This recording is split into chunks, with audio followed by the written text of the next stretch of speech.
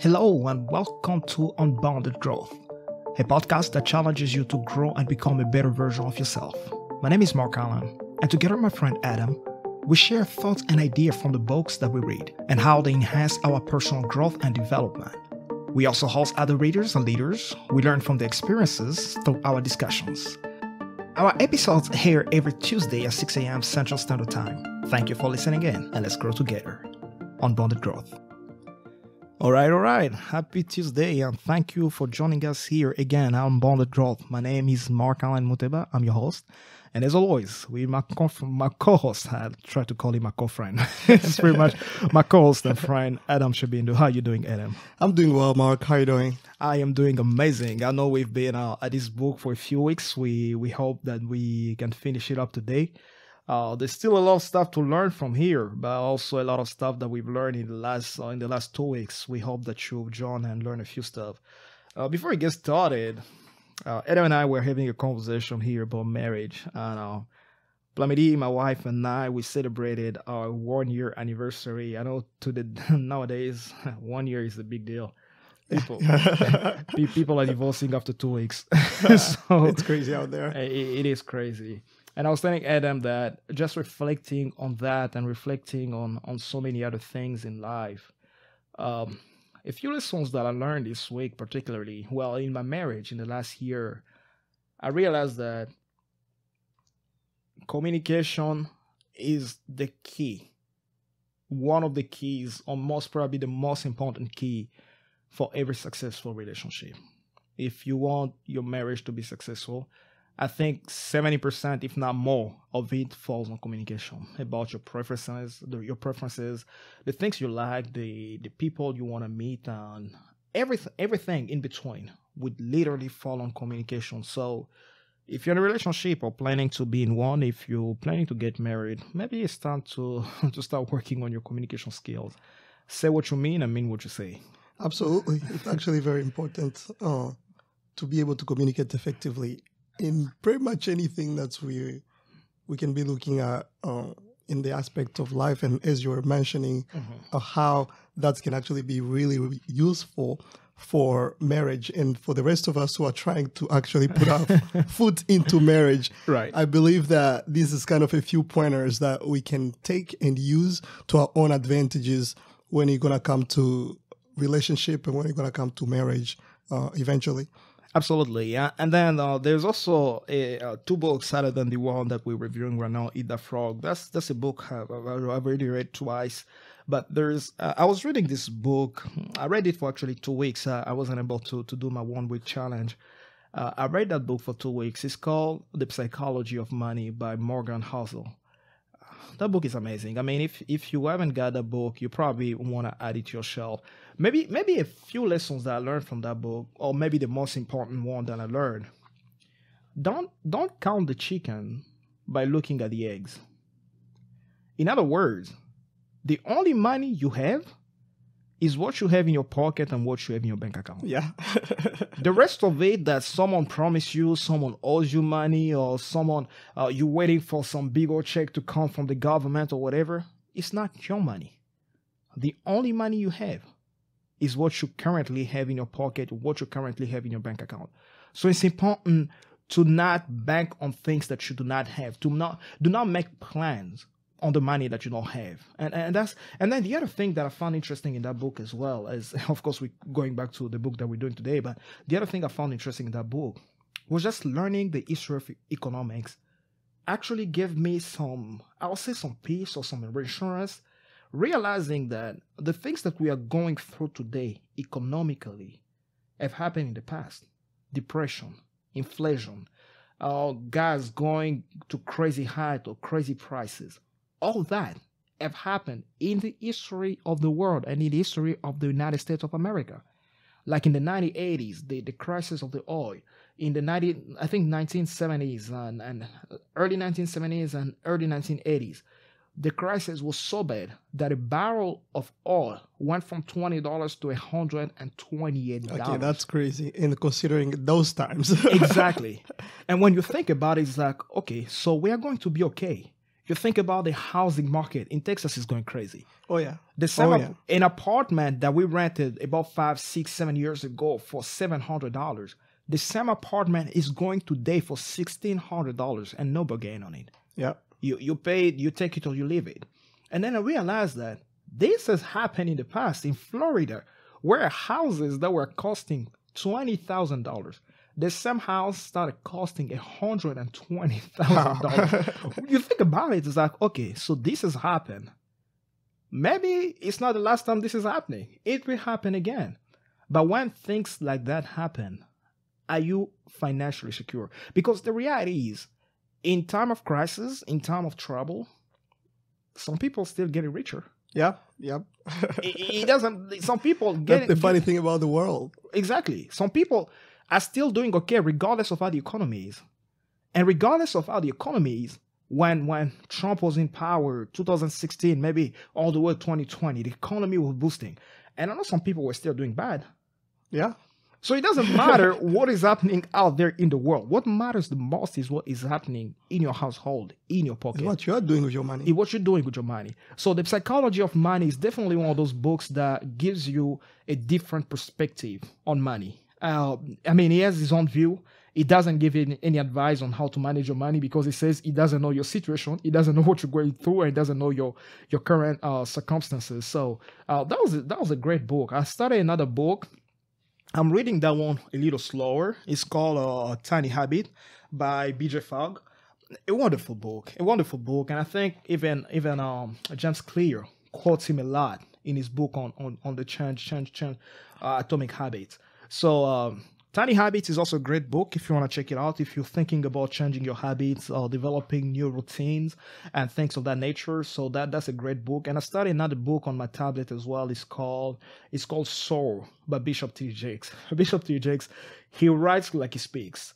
Like if you've heard him speaking and then you're reading him, you can still hear like his voice and his motivation. So it's a very interesting book about how to grow and prosper. Adam, what have you been reading? I started a book called Good to Great by I think it's Jim Collins. Jim Collins, yeah. Yes, Good to Great, and that is more into entrepreneurship. It's more business. I think. It's a lot more business and actually. a lot of numbers. Yes, I've read the book. I was a little bit lost. Yes, so it was. It's a lot of numbers. It's a lot of. Most of the book really is just business and how to really grow a successful company. We need that right now. We're experiencing growth at Bora. We are making it on TV. We are making it on basically everybody has. Most people in our city have heard of the company. Now we are pushing really hard to growing the company now, to grow a business actually. Right. We are expanding a little bit more on our stuff and so on.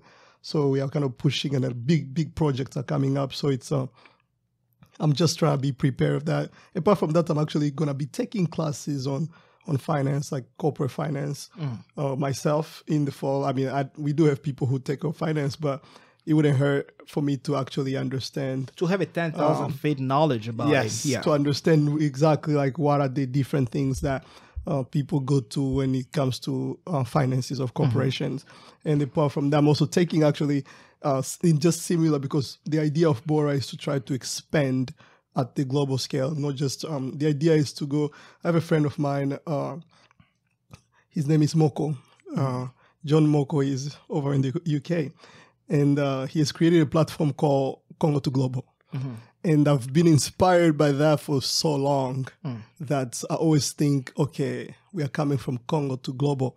And the idea of Bora technology actually is within those lines of, there's actually a scripture in the Bible where I think it was Philip and Nathaniel, they're meeting each other, and then one is telling the other, can there come anything good from Nazareth? Can anything come good from Nazareth? Yeah. It's the same actually thing that's we are kind of just pushing from Congo to global. Can anything good come from Congo? And we are trying to build an institution, a company, in such a way that we're going to be coming from Congo to the Great Lake region to the African level, and now using those same problems to be solving problems in other developing countries all over the world.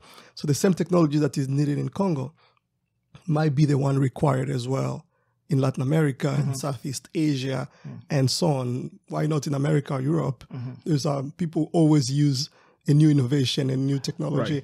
Right. So we are looking into that. So I'm also taking like an international business class where I'm going to be looking at, okay, what are the different trades agreements and the different stuff that's govern international business. So that book, Good to Great, I'm studying that. The other book I just actually finished this week was the 15 Invaluable Lessons of Laws of Growth. That's an amazing book. It was so amazing that I think I highlighted every page. It's funny because we've been discussing about hearing that book on the show. It's most probably starting next week. And one thing I was telling Adam this week, I was like, man, the 15 Invaluable Laws of Growth by John Maxwell is one of those books. I don't even know how to review it. I might as well just sit here and start reading it to you, because there's just so many things in there, and you may just end up aligning everything, even the page numbers. Yeah, it was so great that I think it's kind of like now I love the Bible. I read the Bible. Now I'm kind of taking that book a little bit like not as the Bible, but a lot of the contents that he's saying in there, there are things that I would like to be applying on my daily life, almost as if I was actually taking it as not as a religion, but as a discipline for my own personal growth in my own life. Because he shares a lot of personal experiences in there. He talks about other authors. I actually learned a few, because when I'm writing my book, one of the things that I challenge with, it's like how much of the information in the book should be mine, and how much am I getting from outside? Because so far, everything is coming from my head, and I'm like, okay. And then you're looking at, okay, I have to write like 120 or 100 page book, and I'm like, okay, right now I'm like 25, 38 pages already, and I'm trying to finish by the end of the year, adding all the other stuff that I'm doing. So I'm like, maybe how much can I get from somebody else, and stuff like that. So I'm reading other authors now, and after reading the 15 lessons, the 15 laws, I kind of just saw the kind of just the way it is written, how much of the information is quoting from like Jim Rohn, Zig Ziglar, and all the people that is quoting in that. And when he talks about them, and I was like, oh yeah, this is very interesting way of writing. It helps you because all these books are somehow connected. He actually quoted Brian Tracy in the book. So I'm like, yeah, then I can see though the field I'm writing in, there are not like tons and tons of tools that are exactly like mine, but I can still use some of the information maybe in my introduction. What is that important thing? Why do we want to solve problems? Like, for example, because I'm writing on problem solving. Like, I can use some of those information from all these different authors, what they think, and try to incorporate that in my writing. So it's been quite a journey. I love that book, and I'm hoping that one day I can actually meet John C. Maxwell. It's been a dream of mine since 2011. When I first, John Maxwell is one of those authors. When I read the first book by John Maxwell, it was called Leadership Gold. It was one of those books that he wrote. It was kind of a devotional. You had to read a page a day and 5 days a week and do certain things like pray. And it was a Christian, leadership book. But then I think for 2 years, the 2 years that followed, the only author I read was John Maxwell. And every time I read a different author, there was something different. As you say, he quotes a lot of other authors. And he talks and when you've been listening to him for a while and watching what he does, John Maxwell actually has a lot of quotes. He has a book where he keeps all his quotes in alphabetical order. It was born before technology was around, so he doesn't use a whole lot of technology. He mentioned recently that I started using his iPhone to record stuff like that. But it's just amazing how many things that you can learn from him. And John Maxwell is an amazing author. So if you haven't checked him out, check out John Maxwell, The 15 Invaluable Laws of Growth. And you will not be disappointed. We start talking about that book next week. It's a book that can stretch for over a month, but we try to keep it within maybe within 3 to 4 sessions, try to talk about five laws. We don't want to read the whole book to you. Yeah. we like to just give you enough for you to pick it up and also start just learning. we would like also to just share our experience. Exactly. Like for example, I stretched that book. I was reading other books and finishing them. Like for example, Eat That Frog. I read the book like in less than a week. I was able to finish it, but that one I've been stretching it since June actually. I've been just kind of like consuming part by part of the book. I started with audiobook, and then I switched to what I do usually, where I'm listening to the audio and at the same time I'm reading the book. That's where I'm actually getting the tone. I'm not giving the book my own tone. Right. I'm getting the tone directly from, because John Maxwell reads his own books. Yeah. So like exactly, I'm getting the tone of John Maxwell. What does he actually mean? You can feel the tone on his voice. Like why is he emphasizing on here on this particular aspect? And then as I read that, and I just stretch it out for like over a month to accumulate all the knowledge that I could get from the book. Absolutely. And by the way, if you need the link is free on YouTube. There's actually a free version of the whole book on YouTube. You just tap the 15 Invaluable Laws of Growth. Whoever put it on there really broke it down into different laws. Every episode is like a different law. And if you need to know more about it, you can't find it on YouTube, you can email us at info@theunboundedgrowth.com. Again, our email will be info@theunboundedgrowth.com, and we can always share that link with you, all that information with you. All right, enough of that. let's get back into Eat That Frog. The 12 thing that Brian Tracy talks about here in order to eat your frog, or to kind of a law of success here, says identify your key constraint. It starts off with this quote that I really like. It says, concentrate all your thoughts on the task at hand. The sun's rays do not burn until they're brought on to a focus. And that was by Alexander Graham. Yeah.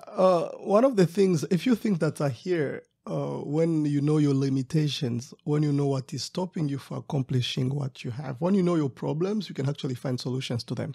And that's, I think, kind of the overall idea about this particular part of the book, because some of the things he's asking, those are a few questions like, what's holding you back? What's getting on your way from accomplishing your goal at the end of the day, like your daily goals?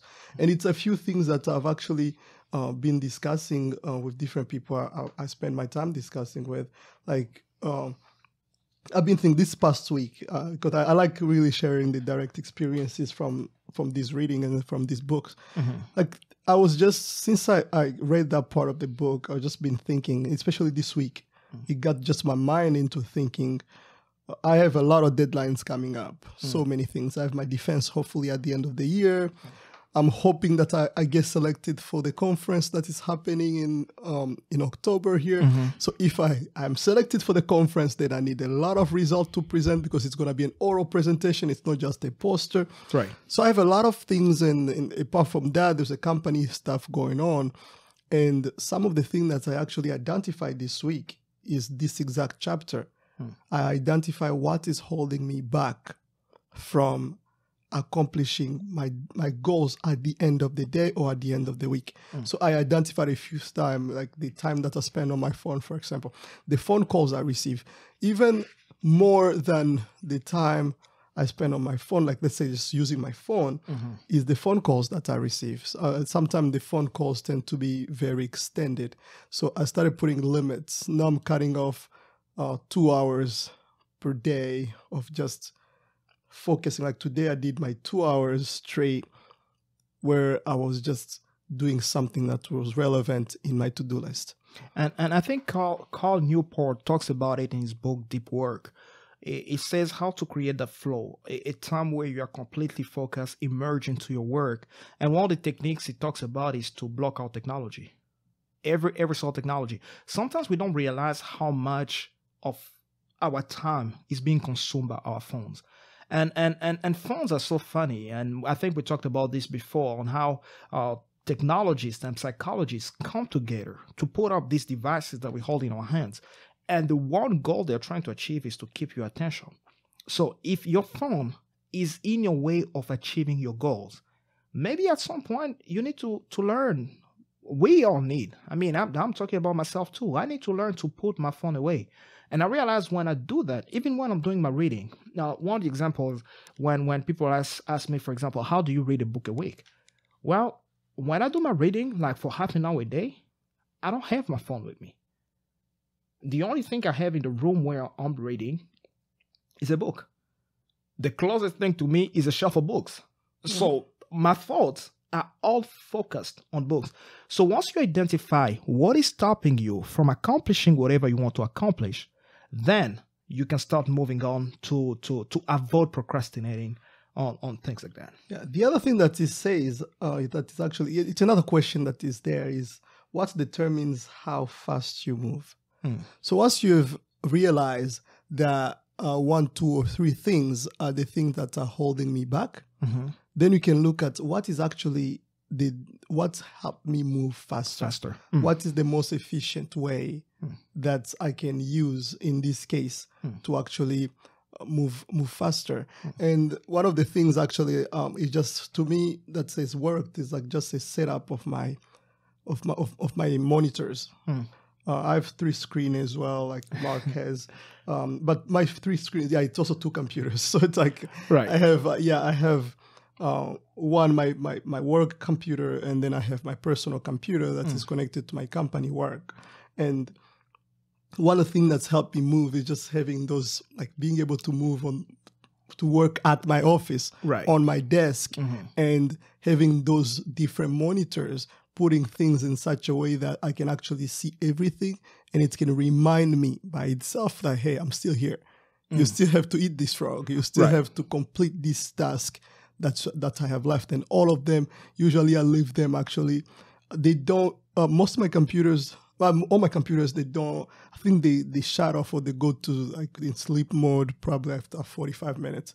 Because I have, as long as I can still see that there, you know that you still have to get it out of the way. So it helped me to move really fast, having like many monitors when I'm working. And it's also important, even the way, we talked about this last time, the way you organize your workspace can actually help you to be more productive in certain ways. Like if you're studying and your TV is running in the background, how much more are you going to be effective versus when you're studying and you don't have any distractions around you? So most of the times we spend a lot of time doing the same thing, not because we are not capable of doing it, but because we are not completely focused. So we keep on missing some important details. We keep on missing the things that we need to focus on. And at the end of the day, we spend more time than we should have. So definitely identify the things that help you move faster and use them. And one of those things as well can be delegation. Absolutely. If you have a lot of stuff on your plate, and some of those stuff can be delegated to other people to do it. You don't have to eat all your frogs by yourself. I mean, if they're your frogs, then you probably want to put them on your plate and eat them. But if there are certain things that can be given out to other people that can do the work more effectively than you, go ahead. Get them out of your plate and move a little closer to your goals. Yeah, and that's a really good point, because that's actually the strength of leadership. When you are a leader, one of the main things that you learn is delegation. Because we tend to keep things to ourselves and feel like, we got to finish this. This is on us. We are 100% responsible. But if there is somebody else who can help, if there's one actually thing that I'm good at, it's asking for help. Definitely. Yeah. So it goes on to the 13th point, is learning to put pressure on yourself. Apply pressure on yourself. Thomas Edison said, the first requisite for success is the ability to apply your physical and mental energy to one problem insistently without growing weary. Learning to put pressure on yourself. This helped me a lot, and it still helps me a lot in college. My deadline are 2 days before the official deadline. I'll explain what I do. So if I have a homework due on Sunday, my deadline is Friday. Putting that pressure on myself allows me to work a little faster. That by the time I get to Saturday and Sunday, I'm completely relaxed, because I know all my work is already done, has already been accomplished. So learning to put pressure on yourself is learning not to go easy on you. Zig Ziglar used to say that if you're tougher on yourself, he used to say, this is how he used to put it. He said, life is tough. But if you're tough on yourself, life becomes significantly easier. So learning to be tough on yourself will make your life a lot easier than learning to give yourself some leeway because you don't feel like you're doing it, you don't want to do it. But if you're tougher, your discipline is hard on yourself, then your life becomes a little easier. Yeah, that's actually, and again, this is one thing that I've also been applying. This book, I've just tried to, because I struggle so much with procrastination. I put up so many of my work, so much of my stuff. I could have been probably very advanced right now in life if I was not procrastinating. And procrastination feels good, stuff. To be honest. It does. It feels good. It does. It's until it doesn't. Yeah. You feel like, yeah, maybe like you create excuses. You make yourself feel okay. That's whatever. Like for example, I would procrastinate over like I was thinking like, yeah, I'm taking a break and this break is necessary. And then I'll tell myself, yeah, the break is good for my mental health and so on. And then I read Business Secrets from the Bible, and the author say that there are two words that are not in the Bible. One is vacation, the other one is retirement. So it's like, I say, I'm not saying not to rest, but I'm saying like vacation is not in the Bible. That means God did not plan it. So since God didn't plan it, you're not supposed to have vacations. But sometimes a lot of those things will kind of just get on my way for me to just push things back, procrastinate on this, procrastinate on that, create this excuse. But one of the things that I start pushing, if you look at like now I have this to-do list right in front on my cubicle, my drawers, my cabinets, that says everything, every task on there, it has a deadline on it. Right. And those deadlines, they are not enforced by my advisor, my boss, or anybody. It's just my own. And people who actually are working with me or for me, they are supposed to also abide on those deadlines that I created for myself. And the other thing that actually pushes me also to create deadlines is also the people I work with or people who work for me, especially on Bora project. They come and tell me that, they ask me, when do we have to submit this by? And that forces me actually to be able to create these deadlines. The other thing that I actually learned from this book is like, apart from just putting pressure on yourself on this chapter, he's talking about going the extra mile, doing the extra thing that's nobody else will do. Is actually doing. He talked about creating imaginary deadlines, as we said. The other thing, just creating these imaginary deadlines. And when you create them, you place them there, they start becoming mental. And then you start feeling really bad if you don't meet them. Exactly. And after that, then you try to feed them into your habits of creating those imaginary deadlines. And try this actually. This is one thing that has worked. It worked for me since high school, and it's still working. Telling people about it. I post my stuff on social media all the time, and we're going to get to that because there's a quote here that actually to me was so dear to me in the book. Right. But tell people about it. Tell people about what you're doing and when you're going to finish it. Then whenever you're going to be seeing them, you're going to be feeling bad because somebody might ask you that, hey, did you get that task done? And if you did it, then you're feeling bad. If you're in a relationship and you have, like, let's say a girlfriend or a wife that can hold you accountable for your own actions, tell your girlfriend or tell your wife that, hey, I'm supposed to read 10 pages by tonight, and I'm supposed to give you a presentation of the 10 pages that I read. By 10 p.m., your girlfriend or your wife is expecting 10-page presentation. You don't get it done, you ask them, like, they should get upset at you. Right. It should become a problem. There should be a price to pay for you not accomplishing your goals. And if you try that, that would work. It worked for me. Absolutely. And I think one of our friends, Stefan Lupupu, shout out to him. He actually started this 30-day challenge workout, and he was posting about it every day. He told me the other day, said by day 10, I was so tired. But then people were like, if you do not finish this, you owe me something, you know. So that actually helped him push. I think he's on day 25 or 24 today. And I mean, he's almost there. He's almost there. It's always nice to share your ideas with others, or maybe your challenges, so that they can motivate you and encourage you. One thing that Adam mentioned that I didn't want to let slide is going the extra mile. Zig Ziglar used to say this all the time. There is no competition in the extra mile. Think about it. If a marathon is for 2 miles and you run for the 3rd mile, you don't have any competition. Everybody's done by the 2nd mile. And it works in every single situation, whether it's at work, whether it's in your school or in your marriage. Every time you go the extra mile, you do a little more than is required of you. You get to a point where you start earning the respect of your peers, the respect of your superiors, and the respect of the people that are kind of working, you know, on, not below. I hate using that subaltern. Your colleagues, you know, who may be, you know, under your current work position, you know. So it's important to learn to go the extra mile. And a few ways you can learn to go the extra mile, for example, when you're at work, everybody shows up at 7 a.m. Try to show up at 6 a.m. Start your work at 6 a.m. instead of 7. Yes, it's important to create that life and work balance. That's very crucial. But you realize that we all have 168 hours a week. What are we doing with our time? Absolutely. That's a very important question. If you let's be honest. You sleep 8 hours a day. Times 7. What do we have? Do you have a calculator? I don't think I'm too good at mental math. Yeah, I think it's 168 hours.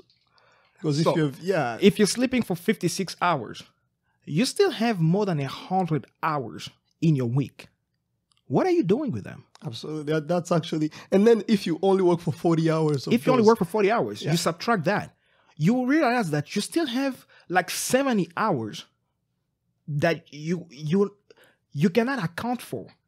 If I ask you today, if I meet you in person and ask you, what did you do last week? Okay, I spent, let's say 10 hours commuting. Okay, let's get 10 hours out of 168. Well, I spent 56 hours sleeping. Let's get it out. By the end of the day, we still found out that you still have 50 hours and you do not know what you did with that time. It's probably time to start reevaluating your life and what you're doing with your time. The other thing, actually, just in that same perspective, it actually falls in place. Before I was coming here, I was talking to Percy. Percy takes care of our social media management, and I was telling her about the power of decision. The power of decision. We were talking about a subject, and she was telling me, like, I get home and we have to do like family prayer and so and so. I told her that actually those are just a lot of excuses. I gave her the example that I just told you, that I have a conference that I'm going to get to in October. I have no result. But by October, the result should be here. That means it's very important for me to have it done by October. There won't be any excuses. There won't be anything. There's the power. I was talking about the power of decision. Once you have decided something and you get on to just do it at that time, there's no excuse about time. The time is excuse about time. Oh, I'm busy. It's the lamest excuse I ever heard. It's about prioritizing. Even in people's lives, it comes down to that. It comes down to that. When somebody tells you that, oh yeah, when you ask them like, hey, why didn't you do so and so, or why didn't you get together? Why didn't you report my message? They tell you that yeah, I'm busy and so on. No, it's just the people are not busy. It's where in their priority list you fall. You fall. People will make time. I mean, I'm so guilty. Many times in a day. I'm guilty of it. Sometimes, messages sit on my phone because, to be honest, they're not such a high priority for me. They may be an excuse for me to procrastinate. But if Plamidi, my wife, texts me, that's an immediate response. That's like 911. I cannot give an excuse for that. So it's not about, and I used to feel bad when people would take long not to respond to me or things like that. And then I realized that maybe I don't fall on top of their priority list. Yeah. And when I realized that, I wasn't feeling bad about it anymore. So let's stop giving excuses about things when our priority are out of whack. Let's stop giving excuses about not having enough time. Let's do the inventory of our time. I challenge you. Do the inventory of your time. 168 hours a week. Take out your sleep time. Take out your eating time, your commute time, your work time. How much time do you have left? And what are you doing with that time? That being said, it says something here, and we conclude this chapter here. It says that successful people continually put the pressure on themselves to perform at a higher level. Unsuccessful people have to be instructed and pressured by others. So the only way you actually maximize the pressure, your power, is to learn to put pressure on yourself and not receive that pressure from your boss. All right, moving on. The 15th steps, that step that he talks about. Actually, the 14th. It says motivate yourself into action. I love the way motivation. I like the way one person put it. This person actually said motivation is a motive for action. Yeah. Motive for action. What is your motive for your action? And you need to learn, you need to learn to be your own cheerleader. You need to learn to be the person who claps for you the most. Has to be you. Because most of the times when you don't encourage yourself, when you don't motivate yourself, it doesn't matter how much of external motivation gets into you. And in the Tiny Habit, Dr. BJ Fogg talks about this. Motivation can also be a trap. And I think we talk about it when we talk about the power habits. Because if you are only doing things when you feel motivated to do them, there's only so many things you can do in life. Sometimes you have to learn to push yourself beyond your own beliefs. Learn to push yourself beyond your I don't feel like doing it, or this is not the right time to do it, or I don't have it in me. I will do it when I feel like it. No. Motivation is pushing yourself into the action, into acting, into doing it when you need to do it. And there's something about this. When it comes to motivation, when it comes to being your own driver, your own cheerleader, the way I always look at it is that there's nobody else who can do it but you. Mm-hmm. So there's no need for excuses. There's no need to be in a, there's somebody who asked, there's something I did this, I never done something like that. This is kind of like very first time. You'll be surprised. I did these anonymous questions on Instagram where I let people ask me questions that I wouldn't know who they are. Mm-hmm. I didn't know people wanted to know that much about me. Mm. Because nobody has the guts to just stand up, reach out to you and ask you. Yeah, and come straight up and be like, hey, I have an honest question. So about people try to hide behind something. And somebody asked the question on how to get over a breakup. Mm. And I told them, okay, it's very simple. What you do, you cry for 15 minutes. And my friend Angela, she's in France. She's the one who suggested that. It was funny, but it made so much sense. She said, you cry for 15 minutes and then you pick yourself right up and you move on, probably to the next person. And then I added to that, it's like a quote, and basically it's in a song, Waka Waka by Shakira, she sang in Africa for the World Cup. She said that, pick yourself up, dust yourself off, and go back into action. Mm-hmm. That's basically that's what it is when it comes to motivation. When it comes to you're feeling tired, there's nobody else going to get it done. It's you. And at the end of the day, your deadline is not changing. Exactly.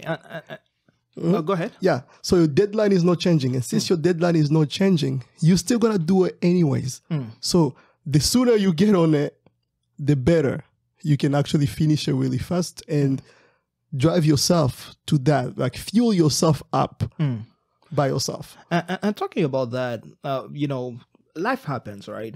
And sometimes we have problems, we have issues, and they can be very discouraging. They can actually stop you from having the motivation to do whatever you want to do. He had a quote here by Ed Foreman, which I'd like to share with y'all. He said, you should never share your problems with others because 80% of the people don't care about them anyways. And the other 20%, I'm kind of glad you got them in the first place. It's funny the way he sets it or the way he says it, but it makes a lot of sense. You know, one thing I've realized with us as human beings, even myself falling into it, most people that come with problems, or most people that talk about their problems, myself included, most of the times we're not really looking for solutions. Yeah. We just want to talk about them. Mm-hmm. We just want to share them with someone. And if that person stops listening to us, then we find someone else that we can talk to about our problems. The reasons why we are not doing what we're supposed to do, you know, the reason why we are not learning, we are not improving, we are not doing all these things. Listen, I believe in education. I believe in going to school, but I just do not believe that school is the only way to educate yourself. Someone like Abraham Lincoln, he learned law by himself. He never went to school for law. He never went to law school. He started picking up books. He started reading books. We live in a time and era. We call it the information age. The information is at the tip of our fingers. And there is no excuse for us not doing what we're supposed to do. There's no excuse for us not accomplishing the things that we're supposed to accomplish. So, motivating yourself into action is also about finding out what are the excuses that you're giving yourself for not doing what you're supposed to do. Are you supposed to start a podcast? What are your excuses? Are you supposed to start a company? What are your excuses? Are you supposed to get married or to get with your spouse? What are your excuses? What is it that you want to do or you want to accomplish? But you've been giving yourself so many excuses for the last month, for the last 6 months, for the last year. Get over those excuses and get to work. The other thing he mentions at the end, he says that control your thoughts. Remember, you become what you think of most of the time. Absolutely, that's actually very important. And I think there's a book that I read. It's called The Power of Positive Thinking.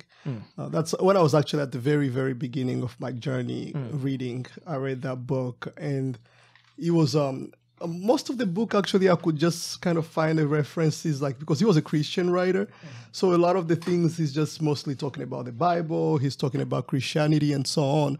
But it's very important what you actually feeding your brain with or your mind with at all the time, because the more you actually like feeding yourself into positive thinking, the more positive you become, and actually the happier you become.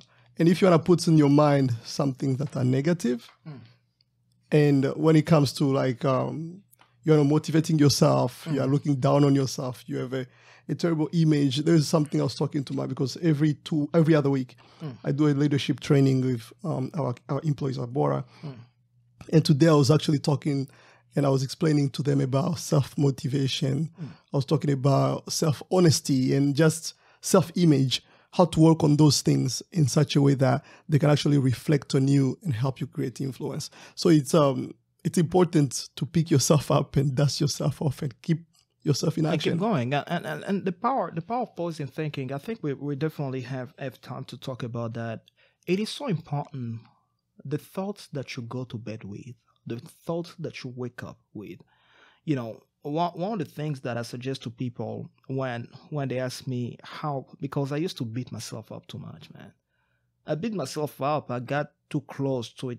Twice in my life, I tried to take my own life because I thought I was useless. I was like a salad. Like I wasn't important for anybody in this world, that anybody would ever need me. How did I get all that? A lot of it was, of course, with my Christianity and my spiritual journey, you know, knowing the Lord better. But part of it as well was just learning to appreciate life, learning to appreciate the things that I have, learning to appreciate myself. The life that you neglect sometimes is a dream for other people. Oh, yeah. Definitely. The things that you say, okay, you know, it's just a car, I hate it. Or it's just a pair of shoes, it's just a pair of basketball shoes, I hate them. They don't even look good on me. A lot of people appreciate you and appreciate what you have. So one thing you can do right away, if you like to learn to develop positive thinking in your life, one of the things that I'll suggest you do right away, start writing down the things that you are thankful for. And we all have things that we are thankful for. We are thankful for. And once you start realizing that, hey, I'm thankful for A, B, C, D in my life, and focus on that, give that 100% of your attention. And eventually, it takes time. I won't promise you that this is a quick formula that we go overnight. No, it takes time. Sometimes, what I used to do as well, I started listening, of course, to a lot of sermons, but I used to listen to so much Zig Ziglar. He was a motivational speaker. So by the time you listen to him, by the time he's done speaking, you are pumped up. You feel like, oh man, I'm actually something. And then 2 hours later, you feel down. What will I do? I'll pop up another tape of Zig Ziglar and listen to it again and again. And eventually it started helping me develop a more positive self-image, to be more appreciative, not only about my life, my family, the beautiful wife that God gave me, the friends that I have around me. I realized that I was so blessed, but the whole time I was focusing so much on the negative things in my life. Like negative today that I realized were kind of stupid as well. I was feeling bad about myself because I had a bad grade. I mean, who will care about a bad grade 50 years from today? Nobody will. So pick yourself back up, motivate yourself, and the power of positive thinking. So the chapter 15 and 16, we are going to combine those two because it talks about the same subject. 15 says that technology is a terrible master. And 16 says technology is a wonderful servant. I know Adam was waiting for these. Yeah. More of 15, yes. He puts a few pointers that I kind of took a note. He's telling you not to be an addict, first of all. He said that don't just, a lot of those stuff you don't need them. You don't need to know what actually happened in the news. Most people, every 5 minutes. Yeah, you don't need to actually know even the whole day, even actually in the whole week. When that part of the news becomes important to you, you will know. You will know. Trust me, that's you what he will know. says. When the price of gas went up, we all found out. Exactly. Yeah, that's the only thing that you actually really care for. Unless, like, okay, we live in the modern age where people actually work with the internet and people are working online, and maybe if that's what you do for work, then yeah, maybe it's become very important. People who do like a lot of data analytics based on the internet, stuff like that. But you don't really need technology 24/7. And he gives one suggestion here, which I definitely need to try this. He said, resolve to unplug from technology for 1 full day each week. By the end of the digital detox, your mind will be calm and clear. When your mental batteries have time to recharge, you become much more effective at eating your frogs. And then moving on, he goes on to talking about technology is a wonderful servant. Yeah, this is actually my whole, pretty much like the life I'm living today is actually because of most of the technological advances that have been, especially the power of social media. We started off Bora, no employee. It was just me. Right. No great thing, actually. Like now, I had a vision. I knew I wanted, and I think I shared that last week. But what I did, I just used my WhatsApp. I posted like, hey, we are hiring. And I got people to submit their resume for me. And people trusted me because, of course, I had just got my master's. And also just a lot of people tend to trust the stuff that I tend to say, which is, I really do appreciate it. It humbles me all the time. And yeah, just like that, shared on WhatsApp. Somebody took a screenshot, shared with somebody else. We shared with somebody else. I started working with people I don't even know. But like, we are a big family, Bora family. Same thing with people who share our stuff on Twitter and LinkedIn, actually. LinkedIn got me to talk to president's advisors just because my LinkedIn post got popular, I guess. People liked it a lot. And the president of Congo, the advisor of the president of Congo started reaching out some of our work. So it's when it comes to that part of side, because at Bora, I usually make a joke that I'm a CEO, Chief Everything Officer. So I take care of our marketing, I take care of social media management, I take care of everything around. Right.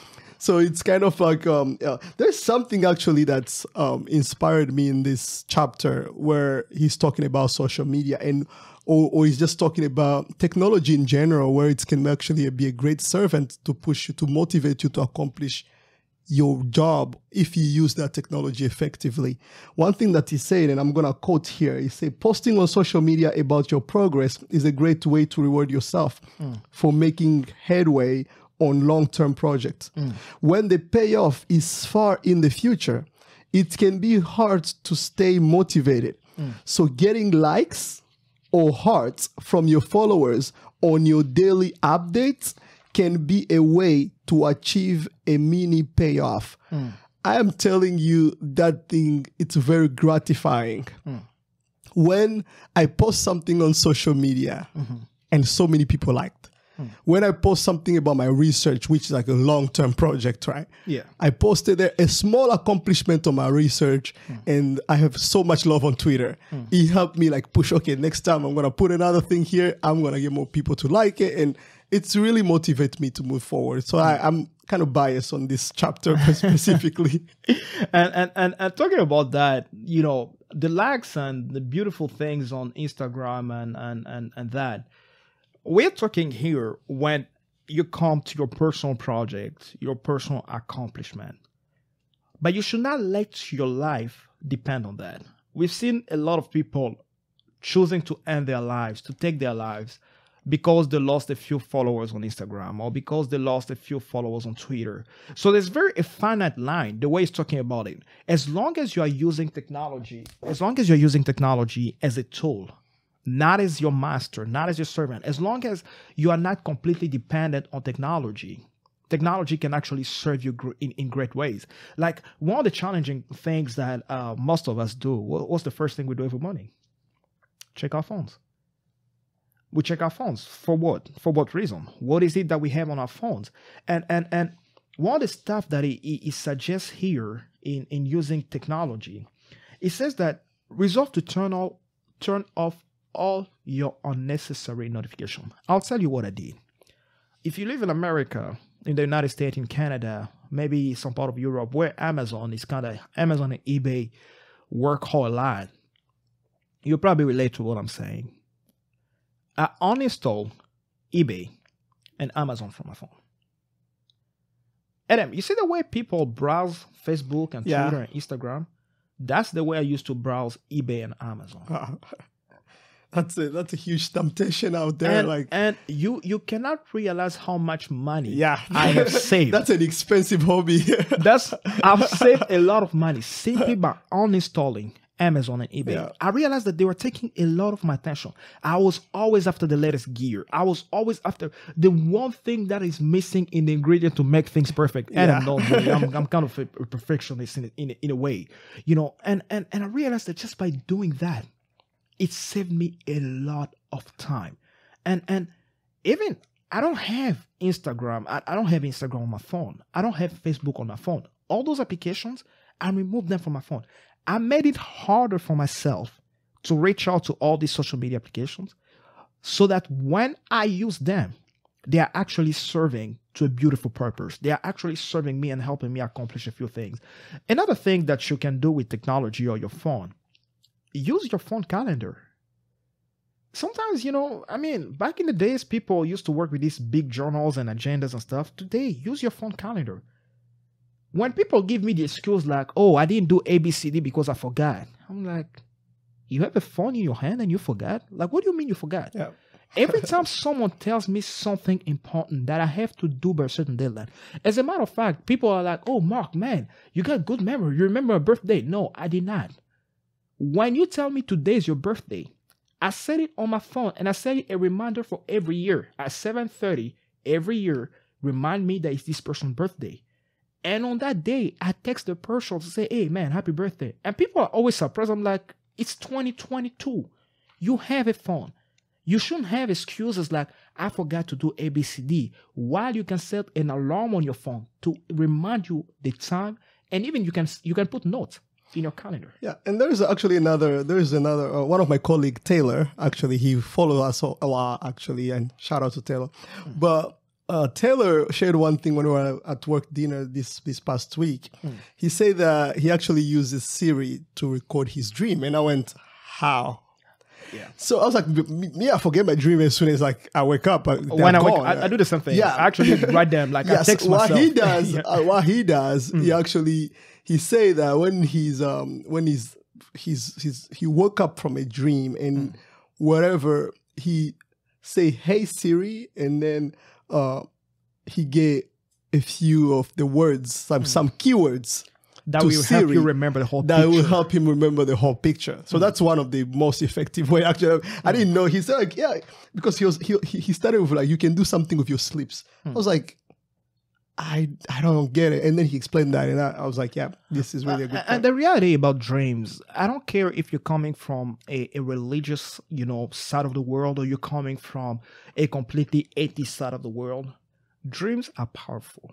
Yeah. A lot of technologies, scientists actually solve most of their issues in their dreams because your subconscious mind is still working while you're sleeping. And sometimes, from a religious world where we come from, God reveals to you certain things in your dreams. And sometimes, whatever you believe, your subconscious mind can also start doing certain things while you're sleeping. So, maximize the power of your dreams. You never know. Some of these great inventions that we have today came from dreams. So, very, very, very important. On step 17, it talks about now focusing your attention. And he talks about something here that we all say, I'm good at multitasking. No, you're not. Multitasking is a myth. What we all do, we task shift.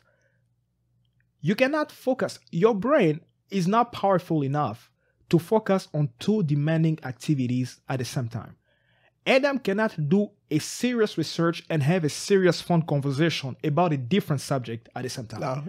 It's just impossible. Yeah, you say, okay, multitasking. I'll tell you what multitasking is. Can I do my laundry while I'm studying? Yeah. The machine is running, it's one task at hand, and I'm studying is another task. Those are two different things. Dr. Donna O. Johnson-Mackey, who's my mentor, actually shared this with us. She gave us a simple exercise to help us realize that multitasking that we think we do is a myth. She told us, write on a paper, multitasking is a myth, and time yourself. Of course, we read on a paper, that was like less than 5 seconds. And then she said, write one letter, tap your knee, and then write the second letter of the same phrase. Multitasking is a myth. But write one letter, tap your knee with the same hand, and then write another letter until you're done. The reality is that it took us a lot longer. Of course, you're writing one letter, you're tapping one thing, and she told us, this is what multitasking is. You are writing, you're switching tasks, you're stopping to write, and you're tapping your foot. That's already a different task. And I realized that most of the times we're thinking that we are multitasking, we're actually spending more time doing the things that we can do in less time if we focus on only one task. Yeah, and something he mentioned actually, he said that we don't actually multitask, we task shift. Yep. Yeah, he called it task shifting.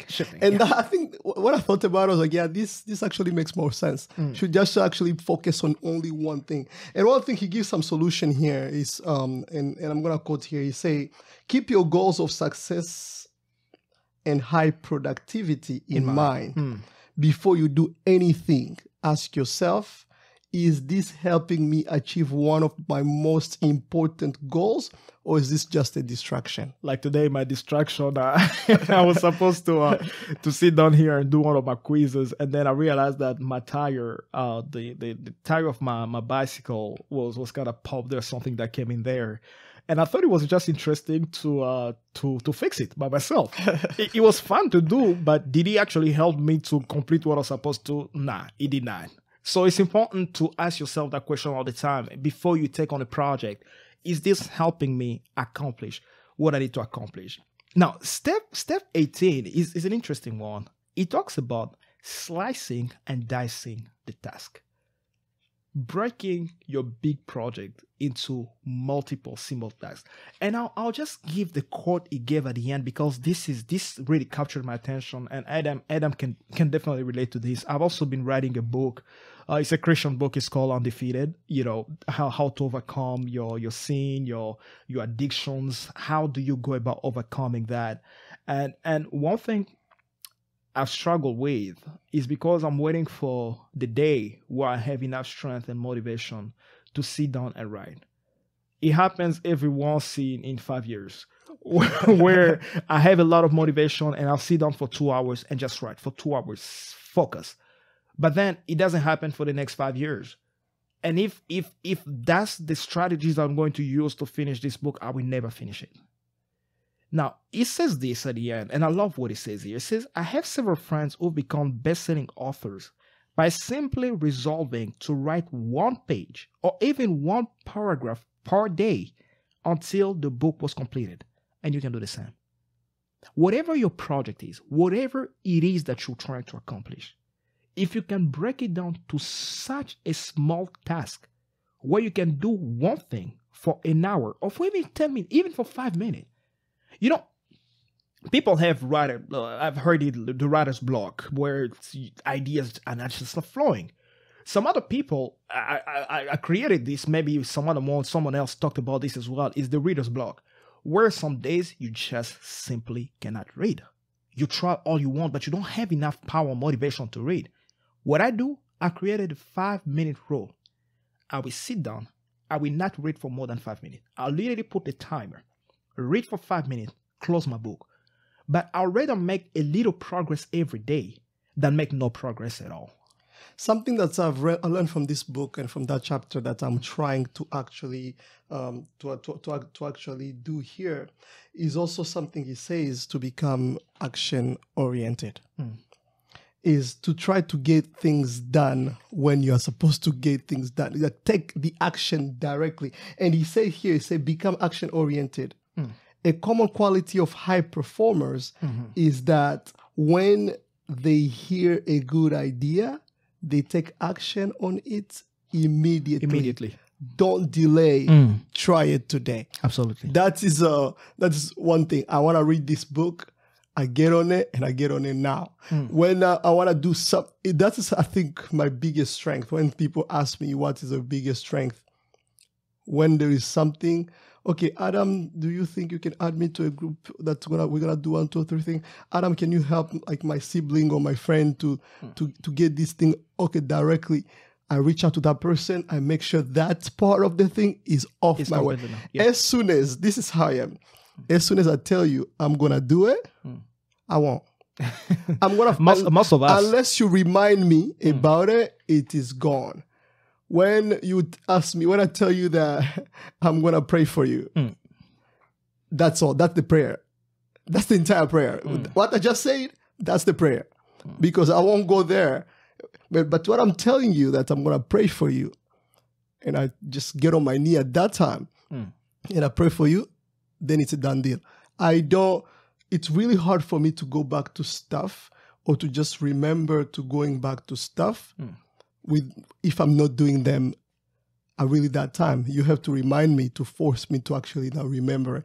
But I get things done as soon as I think about it. And I don't do, one of the other things I don't do, if I tell you that you ask me for something or whatever, and then I tell you I'm going to think about it, probably will, probably won't, but I won't have my mind actively on it.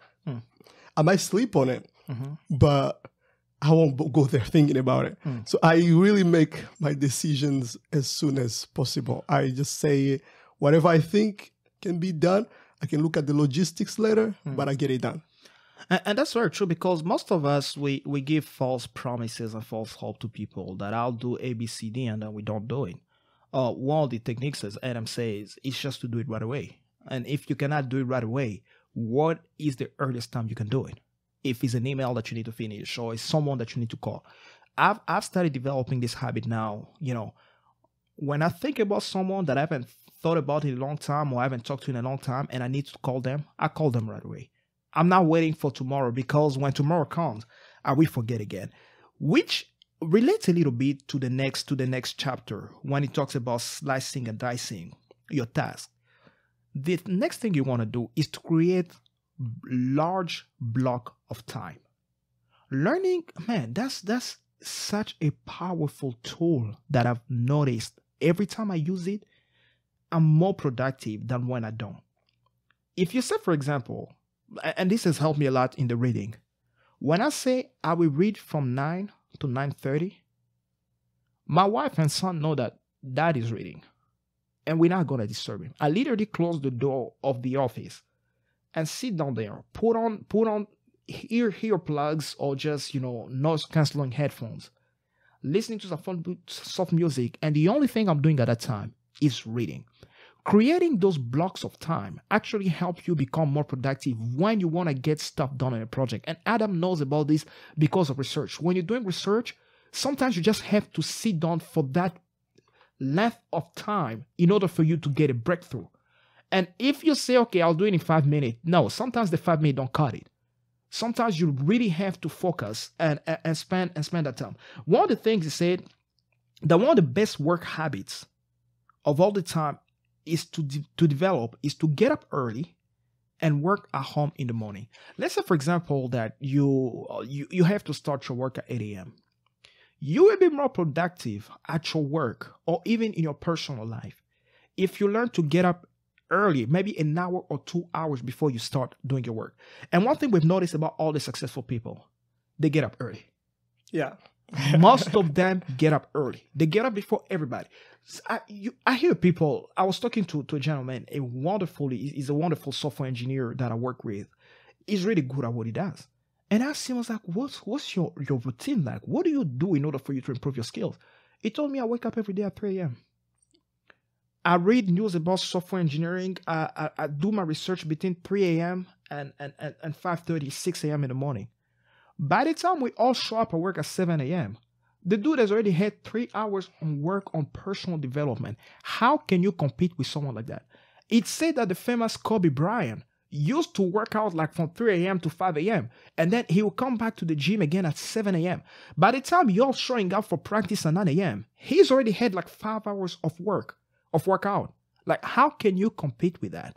So if you want to beat your competition, if you want to be the best at what you do, learn to work a little longer. Learn to go the extra mile.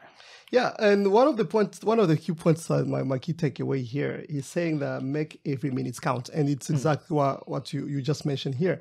He said work steadily and continuously without diversion or distraction by planning, preparing your work in advance. Most of all, keep focused on the most important result for which you are responsible. And this is very important. He said somewhere else in that chapter where he's saying like to actually about to achieve this, put that block of time, take about 90 minutes every morning when you get to work to just do productive work. And after that, reward yourself. You give yourself, 20 minutes on social media, 20 minutes on your phone, whatever it is that you want to do, just give yourself that time and then take another 90 minutes. And once you've done that, okay, do something else. And I'll tell you why this is powerful. To be up early before everybody or to be late after. Late is kind of hard because you're tired. Mentally, you're tired. Especially if you've been at work for like 18 hours. You're tired by that time. When you're up at work before everybody, two things. First of all, there's no distraction because the rest of the world is sleeping. Secondly, it's quiet. You don't have kids running in and out of your room. You don't have your colleagues stopping out to talk to you about coffee or the late basketball game. You don't have things like that. When you get to the office early before everybody, you have enough time to focus and think about what you need to do. Let's jump to chapter 21 and then get back to chapter 20 because chapter 21 says that single-handle every task. And I think it talks about it a little bit more in chapter that was chapter 18, maybe 18, or 17, where it says focus your attention. So the concepts are pretty much the same to learn how to do one thing at a time.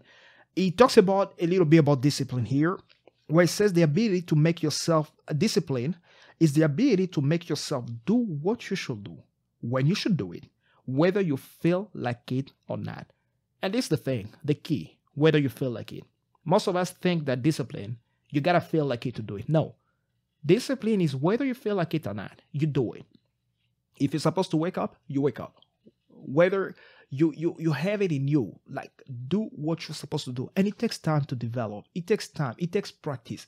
You try one day, the second day it doesn't work. Don't give up. Don't give up on yourself. Keep pushing yourself beyond your limits. And when you get to work, when you start doing something, keep doing. The only way to actually finish your work when you've started working, keep on working. Yep. It's the only way to accomplish. The only way actually to be successful. You started a company, you started a business. The only way, even if, Bora, we did an idle year. We had like almost a whole year where everything was just so idle. And I was asking myself, blaming myself for everything all the time. But one of the things that we didn't make a mistake of closing down.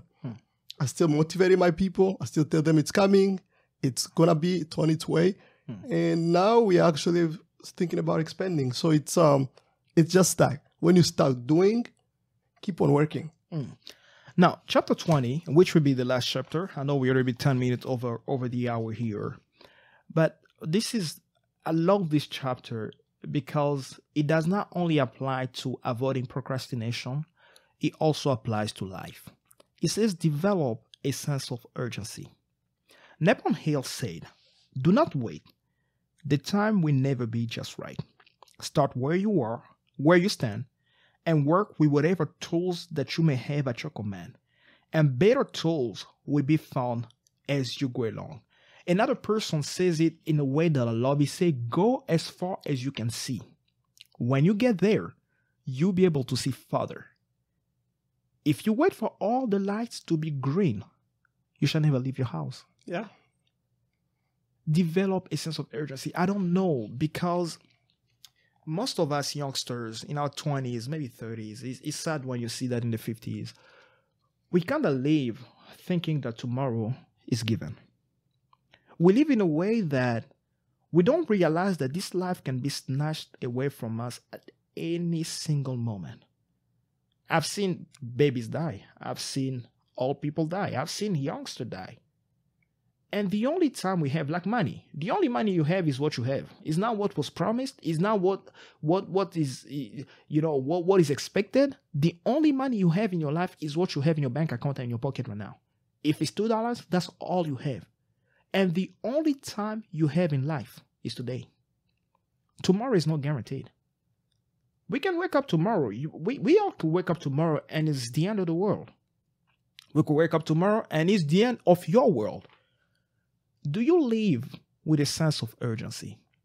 Do you live in a way that you know that you need to do what you need to do when you need to do it? Whatever it is that you have to do. Live a purpose-driven life, like Rick Warren would say. Live a purpose-driven life. If you have a project, get on it. If you have a dream, get on it. If you have a girl that you've been looking at for the last 5 years and you can't open your mouth, go to her. Like, what's the worst that could happen? If you have a job, you've been dreaming to work at Google, apply. What are you waiting for? What's the worst that could happen? I love what my boss, I call him my boss, he's my mentor, Mr. Tyson Bounty, used to tell me. What's the worst that could happen? They say no. Exactly. I've been telling that to people when you come to college applications. Yeah. Like people, I don't want to apply to MIT because, it's MIT. I'm like, what do you have to lose? What do you have to lose? It's just the worst possible answer you can get is no. It's no. No never kill anybody. No. It's a no and you move on. As I'm growing older, but I always encourage people, if you're still in your 20s, make as many mistakes as you want. You still have a lot of, if you have to live up to 60, by the time you get 30, you still have 30 more years to recover from the mistakes you made in your 20s. And I think a lot of us, we actually do well by the time we get 35. We don't take that much time. Abraham Lincoln, he got into debt in business. He was in his 20s. It took him 30 years. He didn't pay off his debt until he was in his 50s. And he still became the president of the United States. What's the worst that could happen? I want to encourage you and I want to challenge you. Whatever it is that you are trying to accomplish, whatever dream, whatever vision that you have, What's holding you back? What's stopping you from doing it?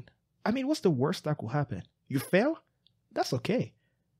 All the great successes we see out there, they failed so many times. Thomas Edison, he had 9,000 different experiences before he had one light bulb coming on the way he wanted it.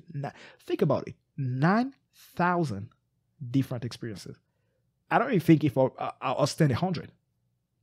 But he never gave up. Today, none of us here talks about his failures. We all talk about what he was able to accomplish. What is the sense? Are you living your life with a sense of urgency? Or are you just chilling and say, okay, I'll do fine by my 30s or I'll do fine by my 40s? Who told you you're going to live to 30? Who told you? There is no guarantee. There's no guarantee that I will be here till 40. My prayer is that I may be here till 90. But if God in his goodness decides to take me home early, what can we do about it? And at the end of the day here is actually get on to work. Whatever it is that you're supposed to get done, you want to create a company, get on and do it. And after you've started it, you start developing momentum. Exactly. And for people who watch basketball, right, it's like basketball, they call it the game of run. The team that started off with the strong momentum and keep on going, or the team that's tried to finish the game with a lot of momentum, is the team that wins the game. It's hard to break it. It's really hard. When you got the momentum going, keep the momentum going. Stay on fire. Don't ever let the fire die. And don't take a time out, because that's what most coaches will do. Yeah. When they see the other team developing momentum, time out. Because they want to break.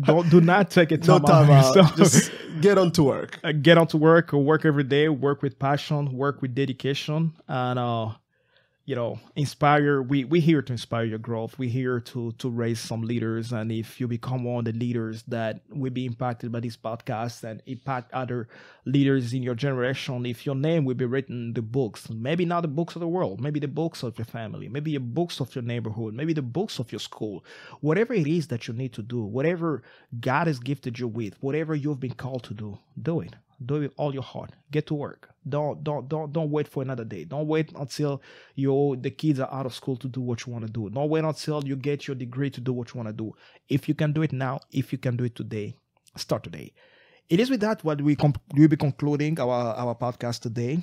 We hope you had a great time reading this book. And if you haven't got a copy, please get yourself a copy of Eat That Frog. Get yourself a copy of that book.